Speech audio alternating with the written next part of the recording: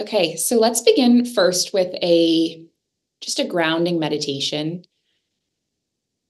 So I just like to invite you to come into your comfortable seated shape, whatever that feels like.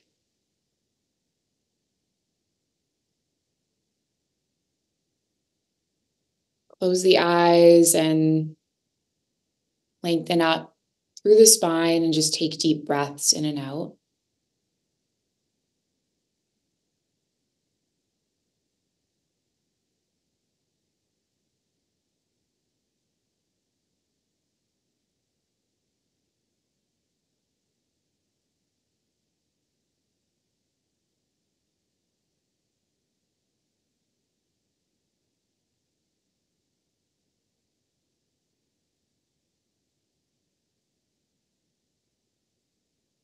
Just notice once you slow down and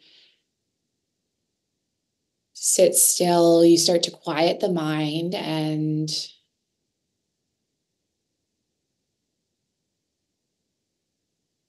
often in this state, you can start to hear the whisper of the heart.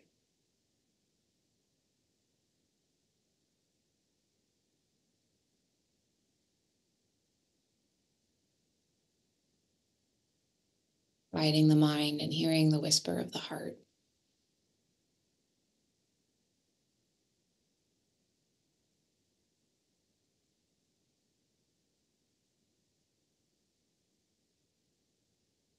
Just take a couple more breaths in this space and shape.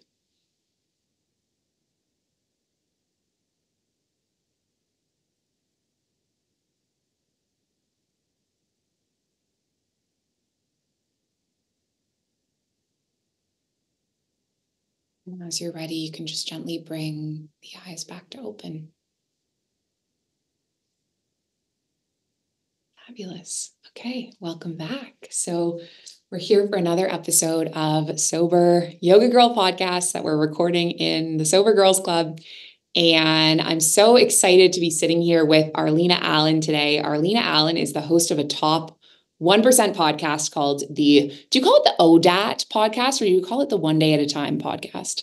It's funny. So it used to be ODAT chat when I first started it 8 years ago. And then I realized people sort of outside of the recovery community, they didn't know what ODAT meant. So I was like in my little sober bubble and I thought everybody knew. So I changed it to just the One Day at a Time recovery podcast. It's very confusing because the website is still ODAT chat. What are you going to do? That makes sense. Yeah, I don't think I knew what ODAT was until like a little while into my sobriety. So that's so funny how things What just was I thinking? That's It's awesome. fine. It's fine. Well, I would love if you could share with us a little bit about your sobriety journey just to start us off. Sure. Yeah, and you'll have to this is like my favorite thing to talk about, and I tend to ramble. So if you have a question or you think I should take a breath, just sort of wave at me and I'll pay attention. But I always so when I interview people, and I had you on my podcast, I'm always curious about like family of origin and like the beginning part, because I feel like that kind of sets the tone for the rest. Right. And so when I was little, there was a couple of things that happened to me that sort of shaped my identity, my sense of self-esteem, and my value. I was sexually abused by a neighbor starting at the age of 5. And then when I was about 7 years old, my parents divorced.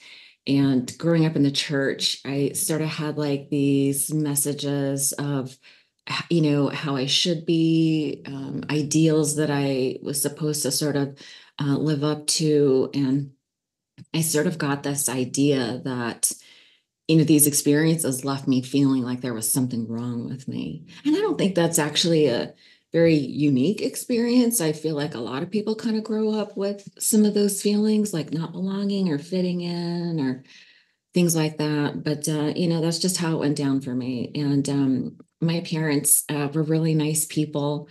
Daddy was from Kentucky and grew up in the church. He was uber religious. We used to kind of tease him that he was so heavenly minded. He was of no earthly good. Didn't really live in the real world, the rest of us. But he's just a sweet guy. But he was like a former military guy. and worked at places like Lockheed and NASA. So it kind of gives, he's like a G man, right? He's like a government guy, very like conservative. And my mom was from Mexico City, and she is just a firecracker. And but when they divorced, my dad surprisingly was like the nurturing one. He was the gentle, nurturing one, and he left. And so I have an older sister, and she and I were sort of left to be raised by my mom. And he was like right around the corner. Like as soon as he moved out, I got on my bicycle and was able to ride to his house. He was that close. Yeah, and back in the day at 7 years old, you could do that. Like, I would never let my kids do that, but that's beside the point. Anyway, yeah, so I grew up with my mom and my sister mostly.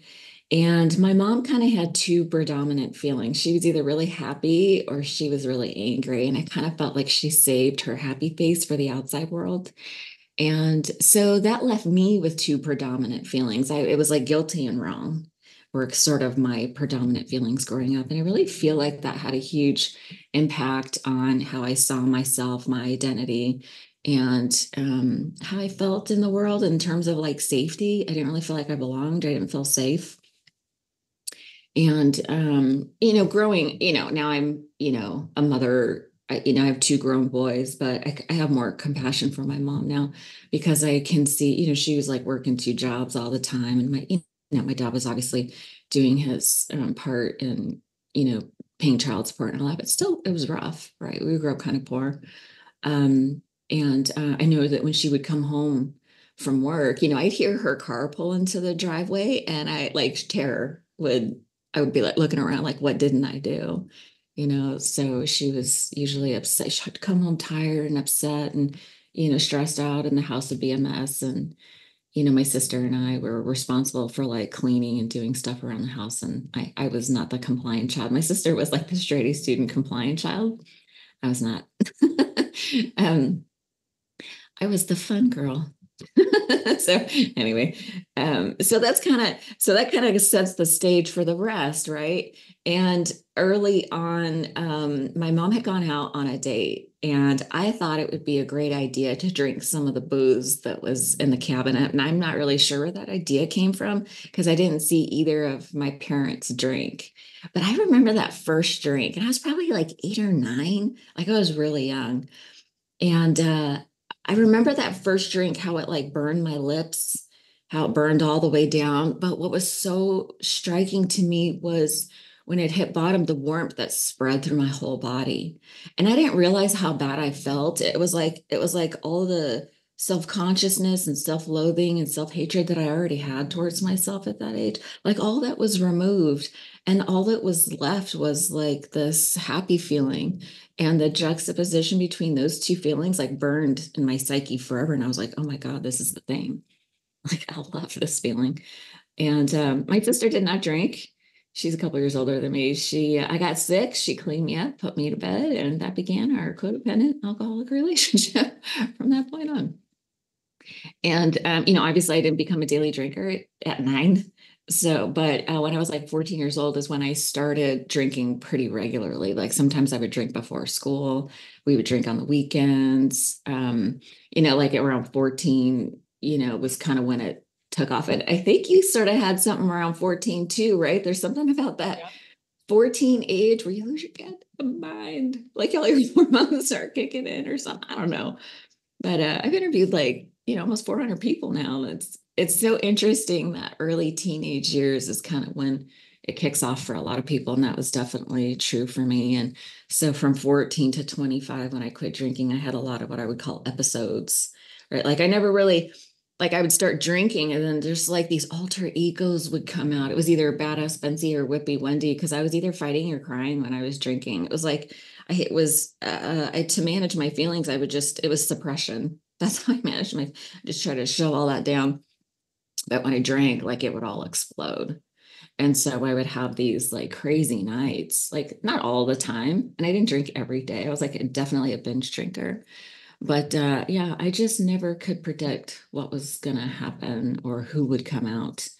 And yeah, later on, I realized, oh, you know what? There was a third alter ego, Slutty Susan. And she always showed up. Everybody loved her, like literally. So that was fun. I went through a little hoe phase, which I don't think is unusual. We can laugh about it now, but I tell people the only married man I sleep with now is my husband, which he appreciates. um, but yeah, so I mean, there were just all these shenanigans for a long time. And I just got to that point where I was just like, I hated who I was. I really hated who I was. I was sick and tired of being sick and tired. And I had a really bad night with my sister. She and I went out. We had a really bad night, and I hurt her and caused a scene. I almost got arrested. And the next morning I woke up and I was like, what is wrong with me? And that was the time I started questioning my drinking. And it took me 2 years of trying to moderate and control my drinking before I finally hit that like low bottom point when I was 25, where I was like, I'm never drinking again, and I took a big bong hit. Weed was a big part of my story. But I had some friends. I had this job where I was a sales job where I was dealing with mostly men, shipping, receiving. It was a transportation company I was working for. And two of my customers were sober, and they were both in the program. And so we're talking 93. There were no memoirs. There were no alternative programs like this. Like, oh, we have stuff like this. There was no social media. There was none of that. Really, it was the only thing. I knew that there was rehab, but for some reason, I didn't think I needed it. Like in my mind, the image I had of somebody who was like alcoholic or alcohol dependent was like the guy in the trench coat with the paper bag over the bottle. Like that's what I thought an alcohol. That's what a person with a problem with drinking looked like. Like I didn't see any women like me, certainly at 25, that were having problematic drinking. So that was really the only thing that was available at the time. And these two guys were like, yeah, you should check this out. And I remember they showed me the steps and I was like, okay, whatever. Like I didn't get it. I didn't get it at all. And then there's like all this God stuff and powerlessness and alcoholic. And I was like, I don't know. I don't know about all this. And but I just wanted to change. I was tired of trying it my way, which was not working. And I was like, okay, whatever. I'll just go visit. I'll just check it out. And I remember that first meeting I went to where someone wrote like welcome home on the board, and um people started sharing these stories, and I couldn't reconcile the story that they were telling with who I was looking at. I was like, this lady is telling this story of this. And number one, I was shocked that she would even admit some of the things that she had done. I was like, oh my God, they can hear you. What are you like shut it down? But yeah, these people would tell these stories, and I was just gobsmacked. I was like, I can't believe. And they said these stories with no shame. I was like, what is happening? But like I could tell that they got my kind of crazy. I was like, oh my God, they know. Like I was thinking I was the only one who felt that way. And so yeah, I immediately felt like I was at home. And I just kept going back. And Mitch and Randy, these two guys I was working with, they immediately turned me over to the women. They were like, oh, the women work with the women.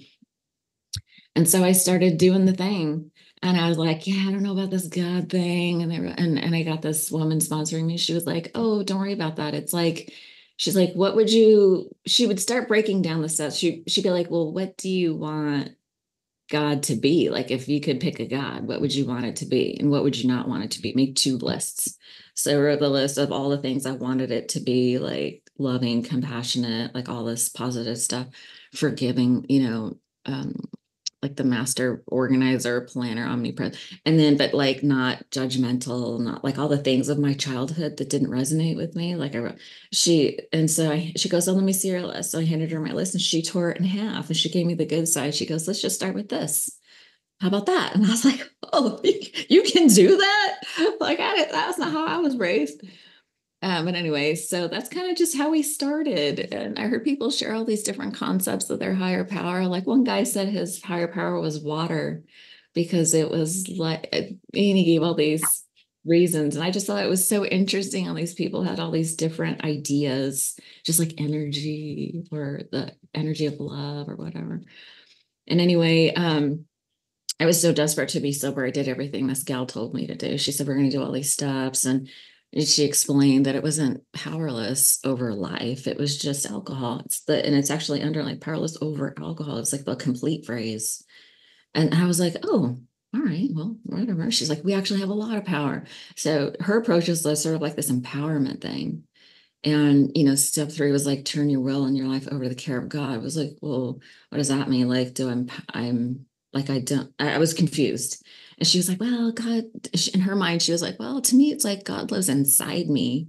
And so when I turn my will over to God, it means I'm listening for, like you were talking about in the beginning about the whisper of the heart. She's Mhm. like, that's what that is.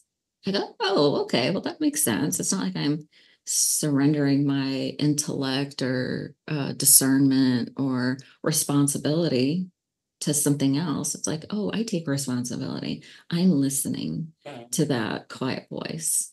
So anyway, that's how it went on. And we did all the steps. And the fourth step was probably the most profound and magical experience of my life because it was a process of sorting through all my baggage in a very practical, pragmatic way where I could say, oh, this is mine, this is not mine. And for me, I was like kind of playing the victim a lot. And so like other people were hurting me. And then like in some instances, I was able to see, oh, I kept showing up for shitty relationships. It's like they would hurt me and I would go back for more. And so Mhm. it was like, oh, I don't have to do that. I have the power of choice, right? I have power. So that's kind of how it went. And it's been 30 years. I met my husband there and I kept going back to the meetings because not to stay sober, but it was like a community. Like I needed community. And it was a nice way to sort of review this information that got me sober. And it was just an easy place to go to. Like service is a big part of 12 step. So I was able to sponsor other women, and that's where I found people I could be of service to. And then I had, mentors there, they call them sponsors. But and these women, that walked ahead of me, they were raising their kids and working these great jobs and teaching me how to be the woman I wanted to be. So yeah, it's been 30 years. It's been pretty cool. That's So incredible. Congratulations on your 30 years too. That is a huge success. thank you. Yeah, 30 felt big. 30 felt like, oof, I'm old. Oh, damn. They say just don't drink and don't die and you'll stay sober. You'll have 30 years. You can have 30 years too. Amazing.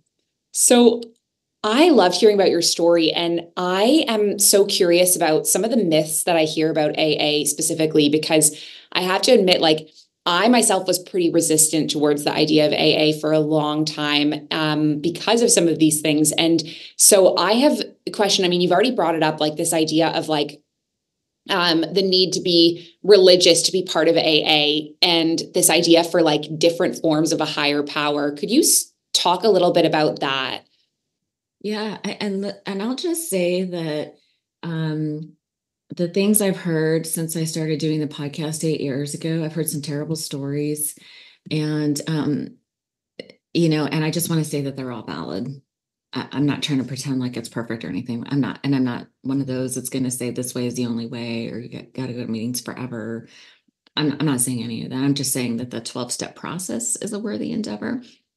Mhm. And going through the process is something that allowed me to make sense of things like a higher power. I grew up in the church, and at some point, I was like, I had been begging God my entire life to fix me, and here we are, right? Like it's like not fixed.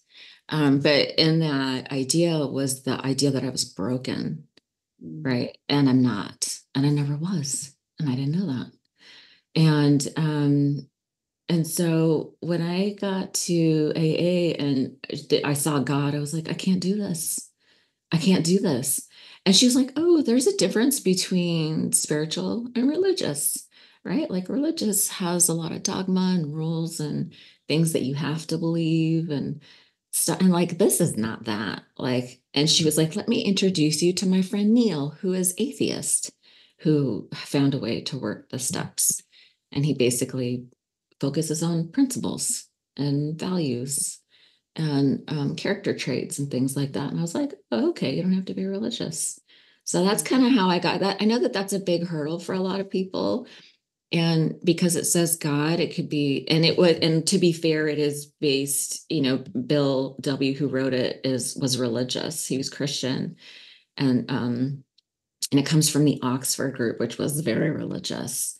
And so that's why they started the 12 step, because they recognized a need for it to be more flexible than that. So that was one of the things I was like, okay, I can get past that. Yeah, that makes a lot of sense. And, that's something that in my early days, I think I would have been a little bit turned off of. But now, as my spiritual practice has deepened, it would be something that I would probably be a lot more, well, I know I would be a lot more comfortable with it coming into a meeting. Yeah. Yeah, and also, you mentioned meetings. So there's the program, which is the steps, and then there's the fellowships, which are the like people at the meetings. And when I wrote the book, I really separate the two. They're two separate things. They're intended to work together, but they don't always. Like people who live in really rural areas where there's only like one or two meetings a week, like if you don't fit in to that meeting, it's a problem. It's a real problem. But now we have online meetings and things like that from all over the world, and so that's not as much of a barrier anymore. But yeah, they're two separate things. And I have found that when people have a problem, like if they try the 12-step program, like if they try going to AA, and they have a bad experience, it's typically with the people, right? And so that's why I separate them, because the people are not the program. The people don't represent the organization as a whole. And these are people who, to be fair, I had some mental illness. We're talking about mental illness here. Like, and I don't mean that in a shamey way. Like if you had a cold, I wouldn't be like, oh, you're sick. You should be ashamed of that. It's like, oh, I have trauma. I have dysfunctional coping skills. I've been in survival mode for the last 20 years. Do you know what I mean? Like, that's what I mean when I say mental illness. And the alcohol was just a coping skill. That's all that was. Right. So these are people that are trying to get better. Right. They need a safe place to go get better, but they're not better yet. Right. A lot of them are not better yet. And so sometimes they're problematic. But I find like you find those people everywhere. They're at work, they're in religious groups, they're everywhere. So the book is sort of like, here are some guidelines, have some boundaries. Not everybody is safe, but focus on the literature because that's different than the people. So hopefully That is such an important differentiation, because you're absolutely right that it's like the people, even in my own experience, like in a sober community that I was part of, it was still an incredible program, despite me not connecting with the leader at the end. Like there was a fallout, but that was with him as a person. It wasn't with what the program provided me. And so I love that you've distinguished that, because I think that's really important. yeah, when you mention leaders, so in most meetings, not all, but they say that there are no leaders, they're just trusted servants, right? But so the thing that's problematic at meetings sometimes is there becomes this power differential. Like people with a lot of time Yeah. are kind of put on a pedestal and people default to them. And what I say is like, let's focus on the literature, because that person doesn't represent the organization as a whole. And like what you said, if there's a fallout or there's a problem in the group, people are like, they throw the baby out with the bathwater. They're like, oh, this whole thing is nuts. This thing is a joke. Like I was talking to this lady the other day and she's like, oh, I went, and the leader, he was so controlling and made everybody feel bad. And then come to find out he was drinking. What a joke. AA is a joke. And I was like, that's one dude. One dude. He doesn't represent the organization. Did you read the literature? Like, or were you just trusting what he said? So So I kind of fall between this, like, don't trust what people say. Like you sometimes need to get additional context and information from the members, which can be helpful. But at the end of the day, you need to practice discernment and take responsibility for yourself and actually read what the literature says. Mm, I mean, not to that's be a dick, but you have to, yeah. what you said there was profound because I was just thinking to how, like, I've come across yoga teachers, for example, that don't embody yoga very well. And I wouldn't say like yoga's a joke because that one teacher didn't embody the principles, right? I would be like, well, that person is not in practice, but yoga as a whole is still of value to my life. And so I love that comparison you've made because that was a bit of a light bulb for me. That's a great example. If you don't mind, I might have to steal that for future conversation. Absolutely. Absolutely. Go ahead. Yeah. So I have a question for you. You brought up something about how you started to realize that you weren't broken. One of the things I attended one AA meeting in person in Bali, and then I've done a few since then with the Community Recovery 2.0, which has a bit of different language, Yeah. still the same program, but in the AA meeting in Bali, what I noticed was there were a few people who were referring to themselves as defected. And that was something that stuck out to me of like, oh, I don't really resonate with that. And so I was wondering, like, what's your take on that? Have you been experiencing that language and what do you feel about that? Yeah, I'm so glad you brought that up. That is such a good point because in the literature, they talk about character defects, Mm-hmm. right? And so, um, what isn't emphasized are character assets, right? Mm-hmm. Like once you actually start doing the work, then you start looking at character assets too. But we don't need assets are not necessarily something that you have to improve on in terms of like the reason they talk about character defects is that, we're trying to correct problems, right? Like if I'm over controlling or self-centered at times, that is problematic. So it's like, with compassion, it's like, how can I find the middle ground again? It's like, and typically underneath that is like, oh, I'm holding some fear. I'm holding some limiting belief. And that's to be treated with compassion, not condemnation, right? So people talk about how they have character defects, which is different than I am defective, right? And they started out like because it started out sort of from a religious place. They use the seven deadly sins, pride, greed, sloth, lust, anger, stuff like. And so what all those and it says it in the book that they are natural human instincts. God-given natural instincts that are out of balance. Right. And so that's not something that you're condemned for. It's like, oh, here, let's just bring it back to the middle. That's all. It doesn't have to be like, and people will say, I bristle, I prefer like human frailties or survival skills, and that's just my own thing. Mm-hmm. Um, but I prefer like a more compassionate, it's like, okay, well, let's find out where we're like when I did my inventory, it's like, let's find out where I'm out of balance. And let's look at the fears that are underneath that. And what can we do to grow and evolve so that I don't feel the need to practice my survival skills anymore? Mm-hmm. And then we focus on assets because whenever you focus on expands, right? So I had a sponsor who had me list my positive character traits. And I was like, what is that? Right. Because when I think of like, when you ask somebody who they are, they typically default to appearance, role, or achievement. Oh, I'm a coach, I'm a mom, I'm short, you know. But that's not who I am. It's like, well, what are my character traits? Right. It's like I try to be compassionate, I try to be you know what I mean? Like the positive ones. I had to Google a list and I go, okay, these are the things that I value. This is what I'm working towards. But uh, we're trying, when I was in that early stage of dysfunction, I needed help identifying what was problematic. So that's why there's kind of this focus on character defects. That's just how they term it in the literature. Mm-hmm. Okay, that makes a lot of sense. And I have another question for you about something. So you were mentioning, your perception about people in AA were kind of at like a rock bottom, which you didn't identify with. And I have to say that was one of the biggest barriers for me going to AA was I just felt like I didn't quite resonate with my stereotype of this idea that you have to hit rock bottom to go to AA. So I was wondering if you could speak a bit on that. Like, is that a myth? What's the experience like of that? So the funny thing is some people don't have to hit like a rock bottom, but I feel like defining what a rock bottom is. When I showed up, I had never been to jail. I had never been divorced or married. Um, I didn't lose my job. I still had my apartment. I still had a car. Do you know what I mean? So like I had all this stuff.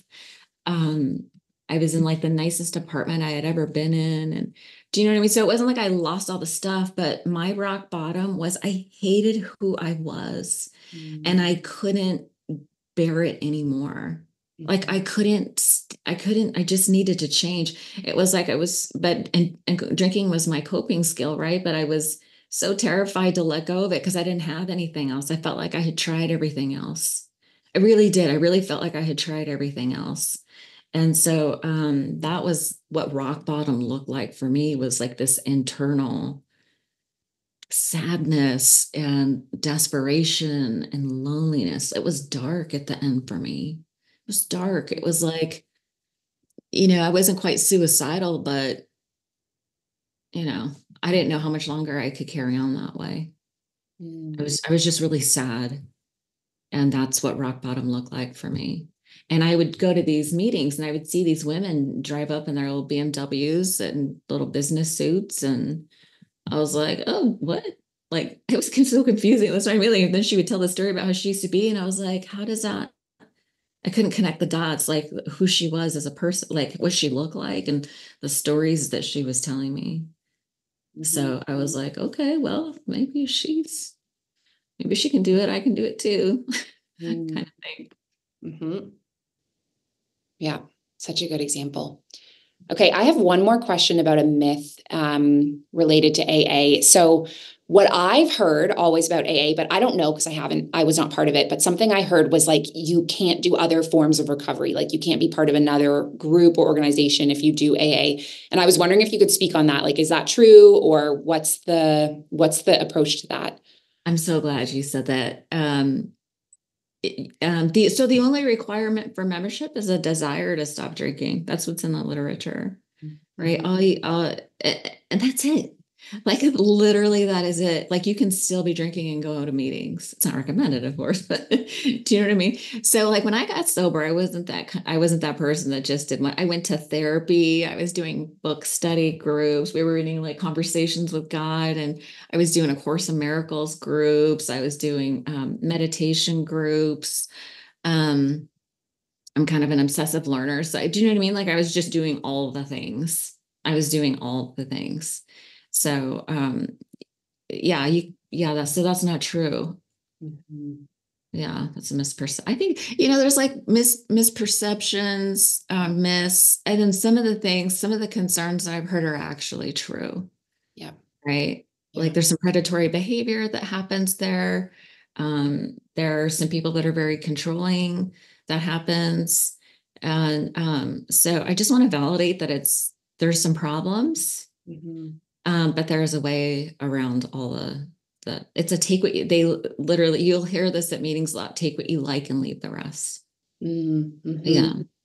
I love that. And, again, I can relate it to yoga. Like there's predatory behavior in yoga. There's controlling people in yoga, right? That doesn't mean that we should like completely ditch our yoga practice because of, one or two people we encounter along the way.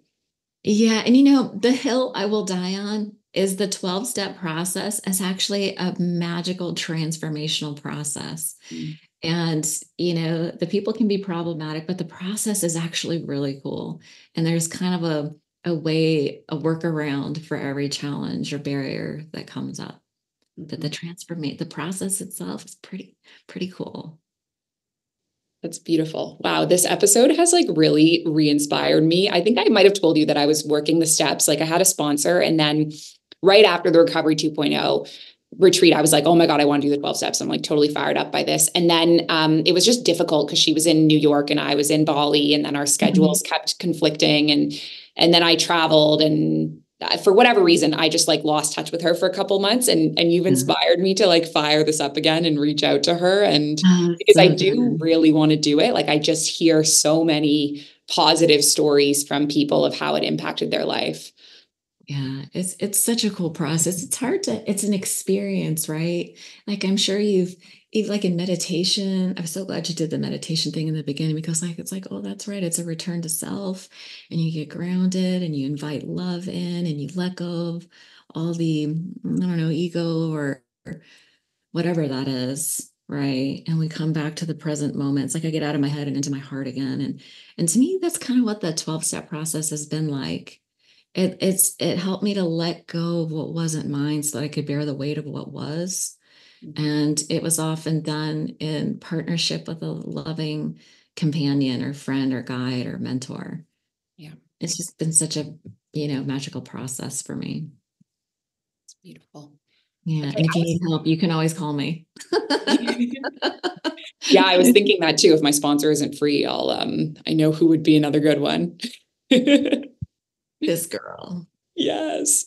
Okay, I have a question for you because I know you have a book coming out that's all about the myths about AA. So tell us a bit about your book. When can we expect it, and what's it Oh my about? God. So it's called the 12-step guide for skeptics.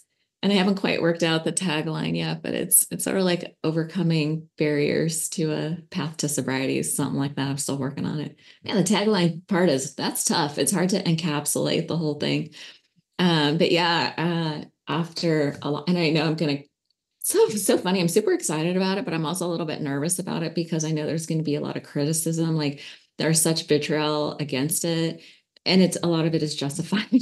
um, but I really think it'll be helpful because I did it. I'm trying to do it in a really compassionate way. I try to validate people's feelings, but I really think it's going to be like, oh, I'm really hoping that at the end of it, people go, oh, I can do this too, and just give like the process a try. Because I think no matter where you are, like I heard this lady, she came on the podcast. She was like 35 years sober, and after 20 years, she decided to go to meetings because she needed more community or whatever. And I was like, oh, I wonder what her life would have been like had she gone at the beginning. And her thing was the God concept and stuff. So um, I'm hoping to get it out for Sober October, which is not likely, but maybe No Booze November, which is possible, but if not, definitely Dry January, it'll be out. Oh, amazing. Well, I would love to have you join us back again when it is releasing. And I'm super excited for you. I think it's such a valuable thing that I think is so needed. And I have to say, I was scrolling on the podcast Instagram and I came across a video of you talking about this book. And that's how we got in touch. Although we realized we had been emailing like 2 years ago or something. Yeah.